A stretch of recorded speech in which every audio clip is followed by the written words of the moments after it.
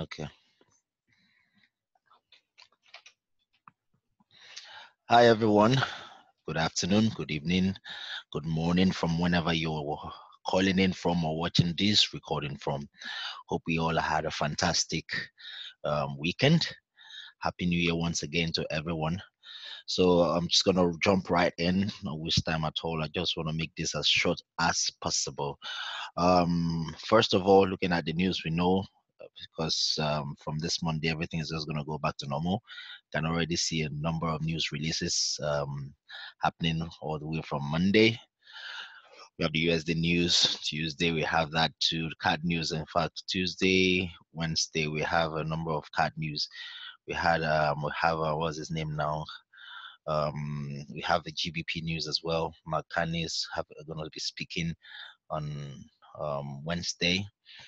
So I know that when it has to do with speeches, you know that you expect volatility because a whole lot of will be, will be anticipating, waiting for maybe a news, what's it called now, hints on interest rates increase or reduction or whatever. So you expect volatility in the market when speeches have been happening and the news. So yeah, we'll have that on Tuesday or same Wednesday. We'll have FOMC meeting minutes. So the outcome of the meeting, we're gonna see the minutes, release as well. We have on Thursday, Jerome Powell, there's the Federal Reserve Chairman, is going to be speaking as well on Thursday. So again, speeches means a lot of volatility. So just be on the lookout for you know um, those things in the market. They would definitely impact our trade. It's good. We love volatility because then we know that the market is going to move and will make money if we're in the right direction. And for some people that are not used to news at that time, we expect people to just stay away, just let everything settle down, and then you can trade. So yep, from Monday to Friday we'll have a number of news releases. So just be on the lookout. Straight up, take you straight to the charts. Just gonna be looking at a few of these charts. Remember, I lost all my charts, so all of these ones that you see here are the ones that I just created. On Friday, I presume, and just looking at them again today. I would still create more, but I'm just going to look at a few of them so as not to make this platform, this recording long, so that those people that will not be here when they are watching it, they won't find it tiring to watch. They can get value from it. But you know how I do it. I would always look at the other pairs offline, and then send some of my analysis online. Now the truth is this: I would only look at high possibility trades. I don't really bother about trades that have already started. That is how I trade. I want to look for high probability trades most especially from the bottom, or trades from the top. Trades in the middle, I don't really bother. For instance, a trade like this, I wouldn't even bother taking this trade because it's already begun. You know, it's already begun. I won't be looking for. I need to let it get to a key level, either a key support level or a key resistant level, before I start looking for the possibility of taking another trade.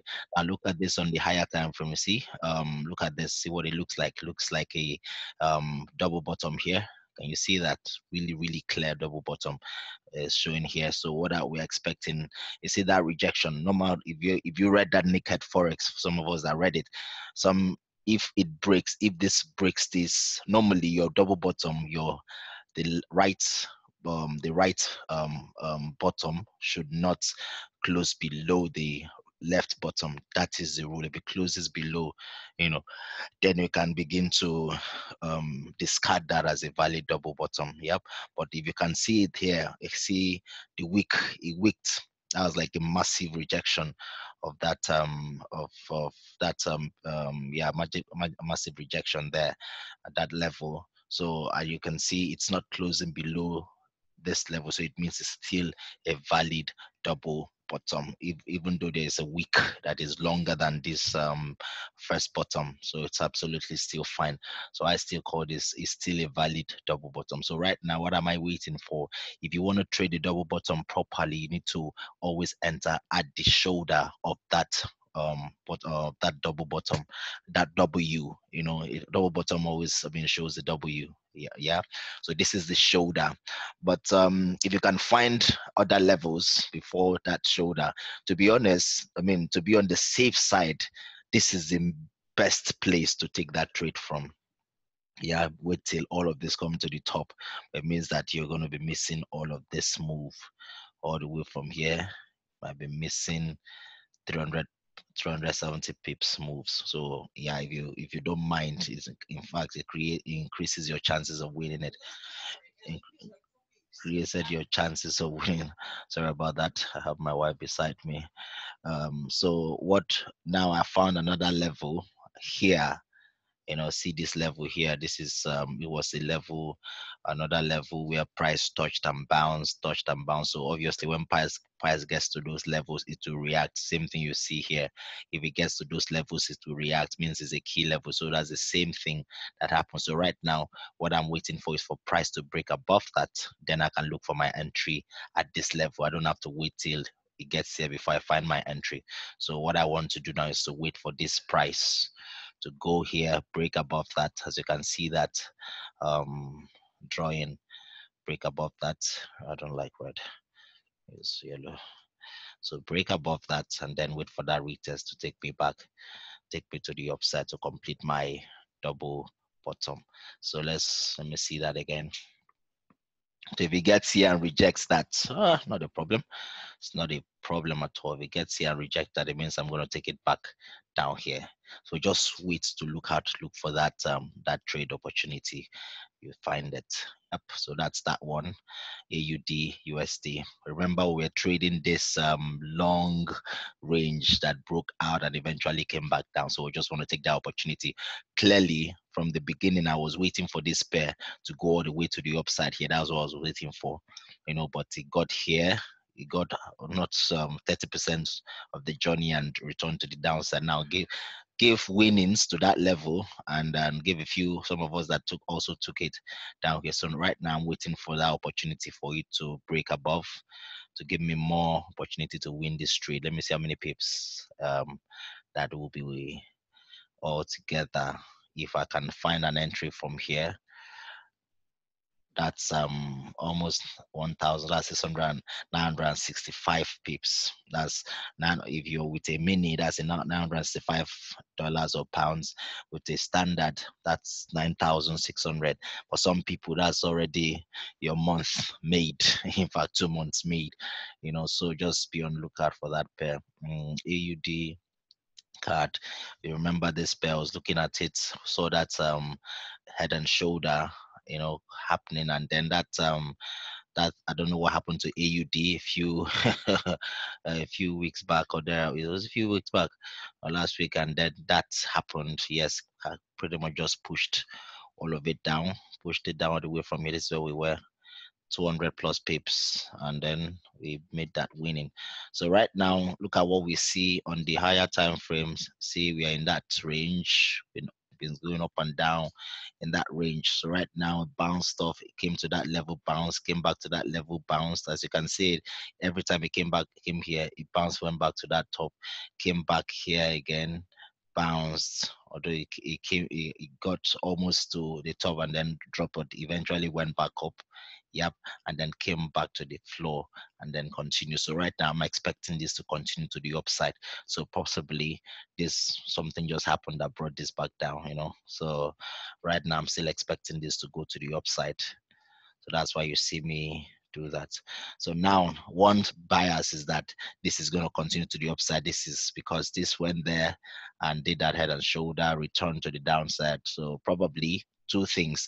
This is just a break, and this is going to be a retest of that level, and then it's going to continue back to the floor here for total of how many pips? 300 pips, 380 pips.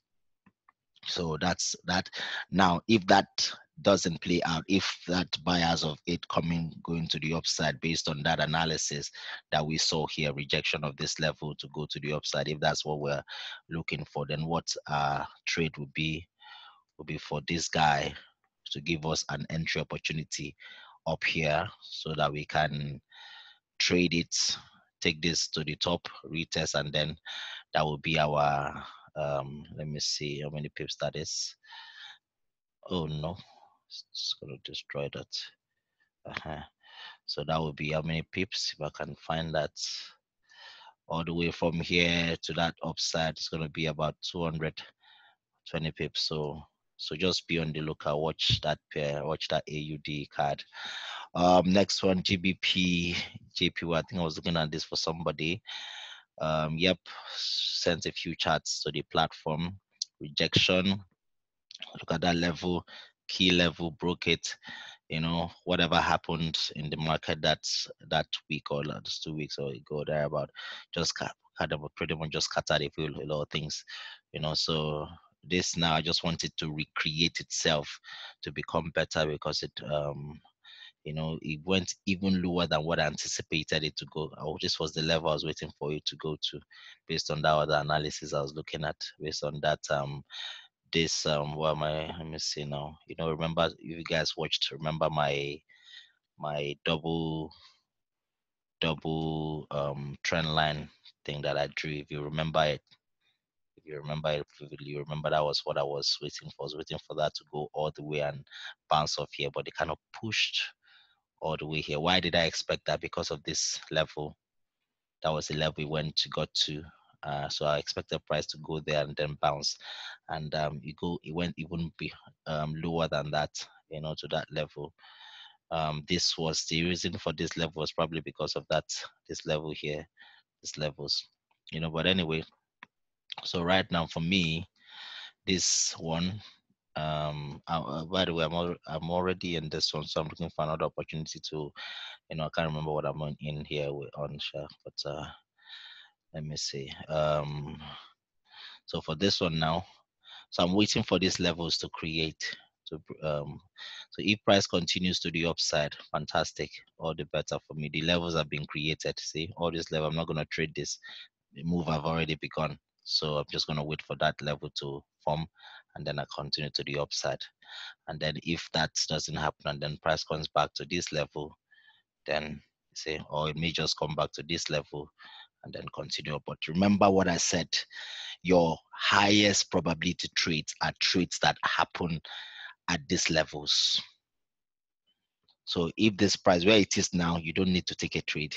This is where you start taking a trade, this level. When price comes here, you start looking for either a buy or a sell. A buy meaning if you want a rejection or some form of confirmation so that you can take it back to the upside, double bottom or whatever. Or it breaks below that, retest that level, and then you can take it. Your first TP obviously will be this first level here. That. So that's that one. Then if it breaks above, take it to the upside. All right. So that's GBP, JPY, pound yen. Any other thing to look at? Yeah, I'm gonna ignore that for now. Gold. Yep. Gold. Let me see what's happening on the higher time frame. That was a very beautiful move right there. Very, very beautiful move. We've been trading that since. So now look at what's on the higher time. I can't really see something spectacular, to be honest, related for, except for the fact that it was a rejection and gold is going back to the upside right now. So let's see what we can trade here. So I was looking at all of that higher highs and higher lows that price has been creating. So did that, broke that, came back, retested, and went to the moon. So it's been there now. So what am I expecting? I think, yeah, I was expecting gold to, let me see. I was expecting that up this level. I think that zone, I can't remember how I drew this chart.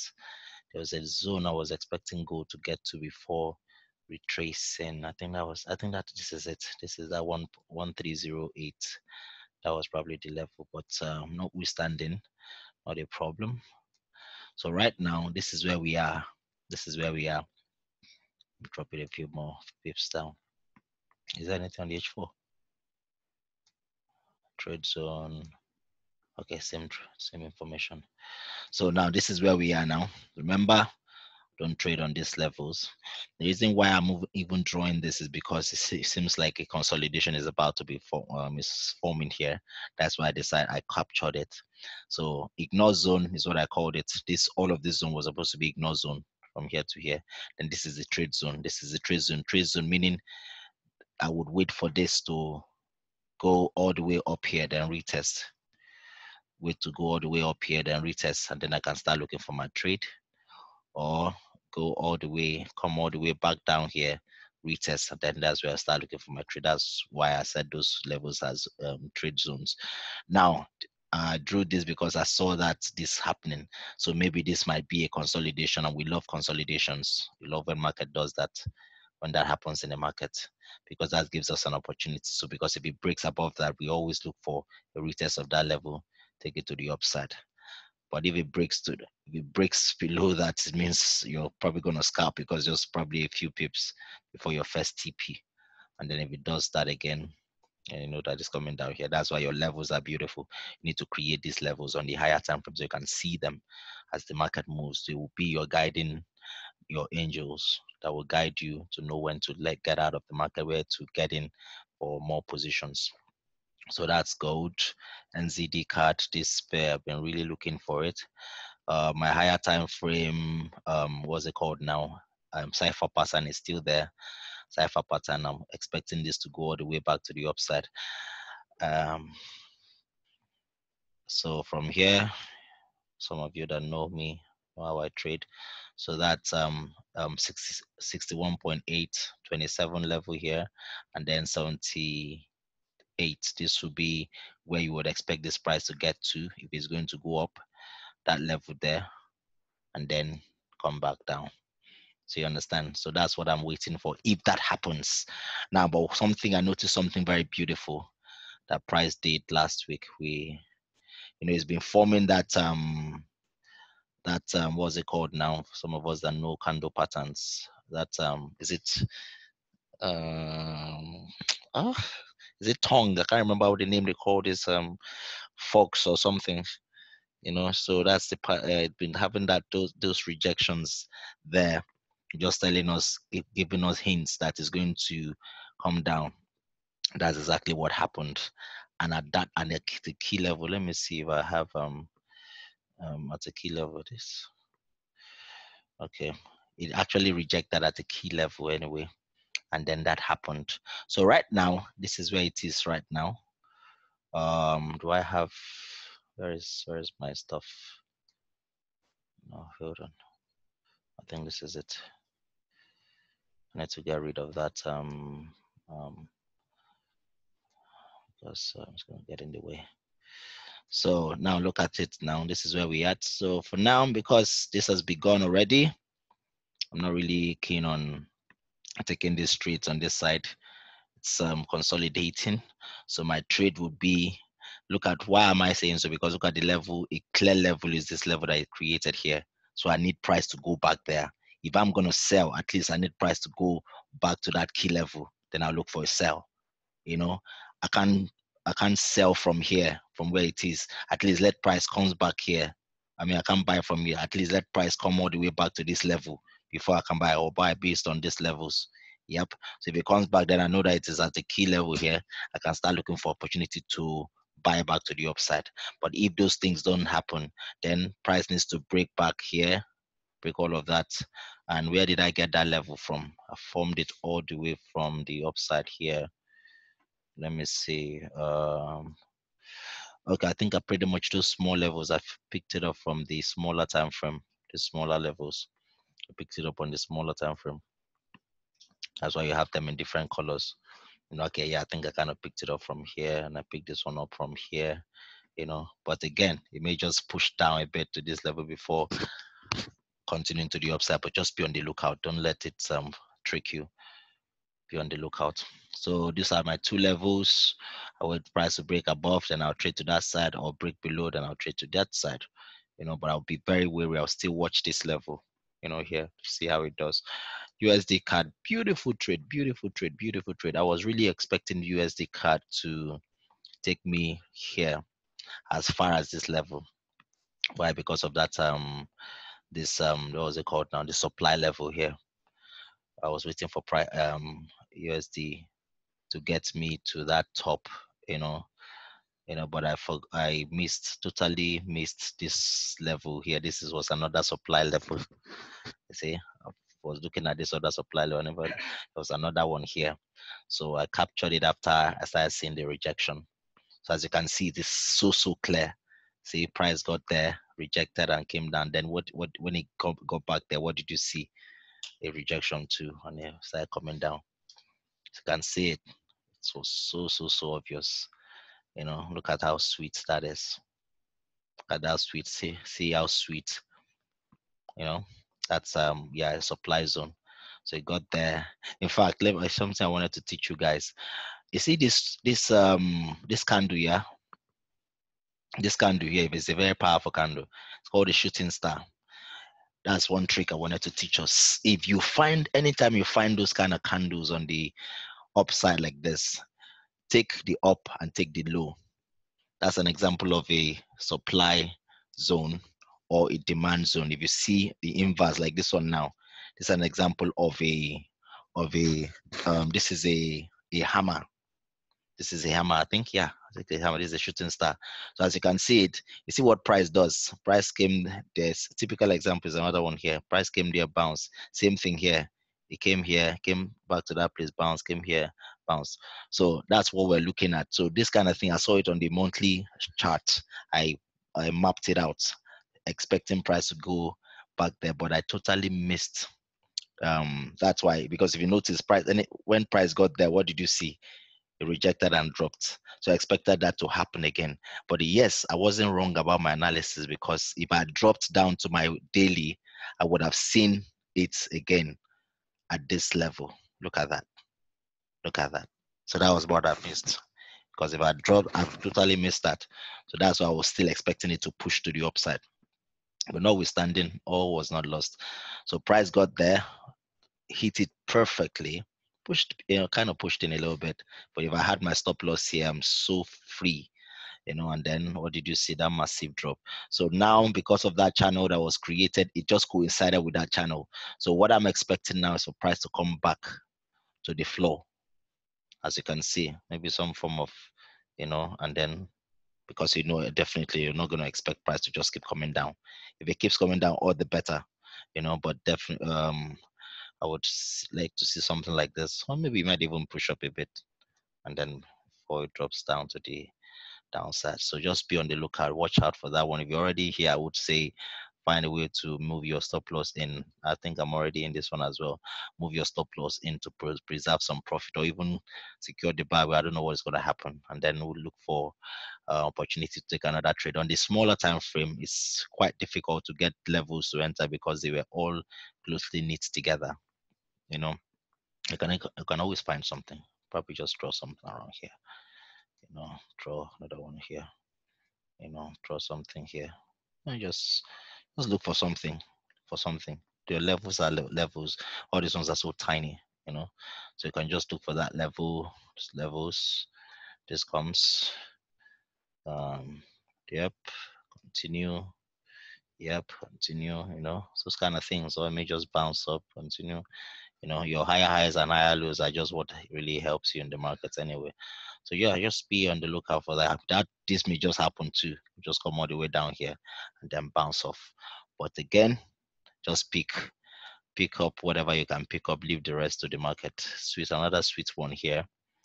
See, if you look at it on the higher time frame, you can already see price came into this level, retest, yeah, broke out, retested, bounced, came back, retested, bounced, came back, retested, bounced. So, and every time it when it kept creating higher highs and higher lows.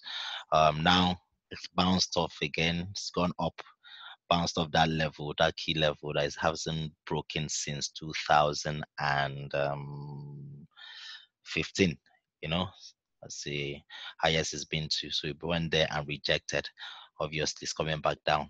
So now I'm inclined to say that that's a double top at that level, because at the one top, the second top. So if that be the case, it means this might actually, if we are blessed, then this might do this retest, and then probably that's going to be like a really, really massive winning.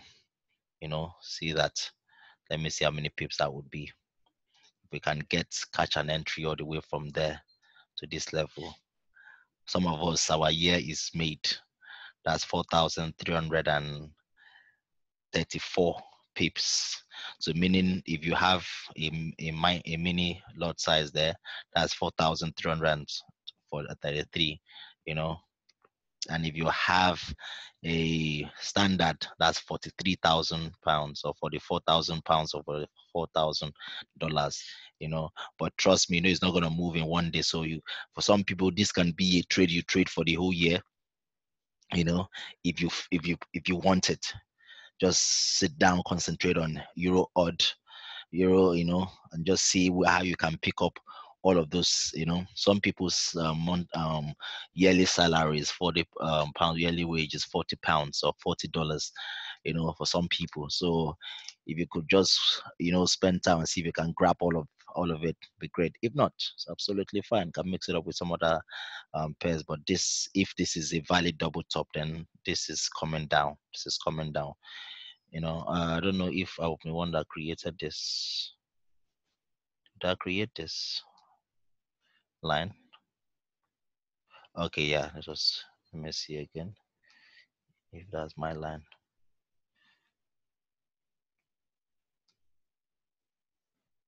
Okay, it's my line. Okay, it's my line. Surprised it was that long.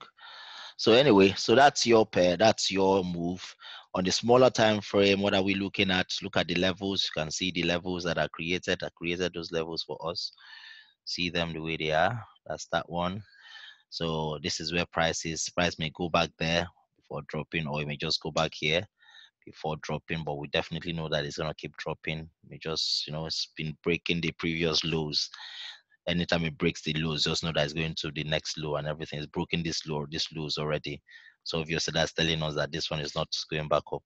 So this is probably gonna do this and then to the downside, or you see that happen the downside because it's just done that massive drop. It needs to pull back as well, or it may just do that and continue. But these are the few pairs that I'm gonna be really looking at this week. So guys, that brings us to the end of this analysis. Just let me know if you have any questions on the platform. I'm gonna post the recording for us to watch and see you on the other side.